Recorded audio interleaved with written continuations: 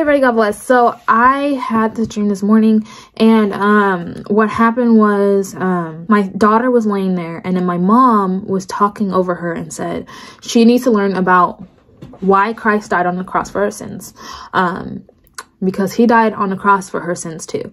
And in my dream, I literally said, why? She's only 4 months old. What sins have she committed? And I seriously said that in my dream. And I do want everybody to go and watch a video that my mom had made about why Christ died on the cross for her sins and why he died the way he died.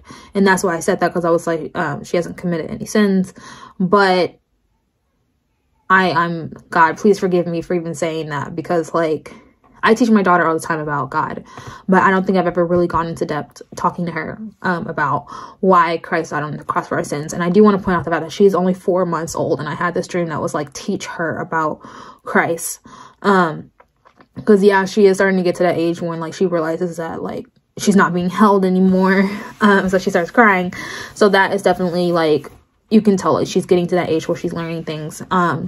So it is time to start teaching her that Christ died on the cross for your sins.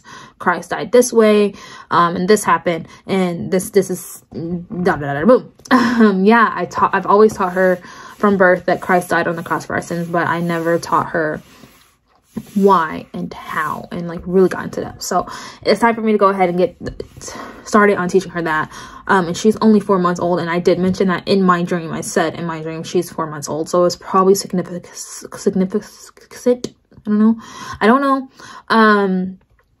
But just more proof to the fact that we need to teach our children about Christ. We need to teach our children about the Bible. Like I said, she's only 4 months old, so there is no, you know, what is that age of accountability, being 12 years old. My daughter's 4 months old, and I had a dream like, hey, teach her. She's 4 months old. Teach her. So I'm not saying that you have to wait until your children are 4 months old and teach them. I'm just saying that my daughter's not even a year old yet, and I'm getting more confirmation that yes, continue to teach her. So that's all I want to say, guys. God bless.